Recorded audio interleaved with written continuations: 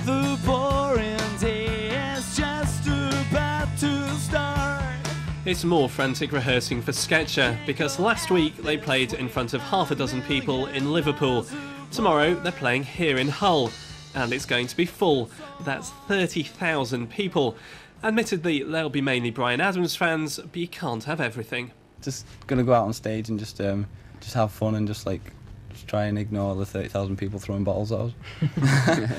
Gaz Birch and teenage brothers Adam, Liam and Ryan Bradbury have played hundreds of gigs, and then Bryan Adams' managers heard a CD and asked them to play on his UK tour. We started about 5 years ago, just playing in our room, and it just progressed from there, just playing pubs and clubs and just around the northwest. Got a few lucky gigs in the Cavern and stuff like that, and then all of a sudden we played a pub in I think it was Earlstown, and there's a guy there and he spotted us, and it just went from there. Several record companies are already competing for their signature, so expect to hear more from Skecher.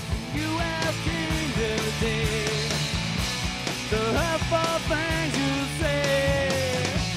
I can't believe the things I said. I'll take you back right now.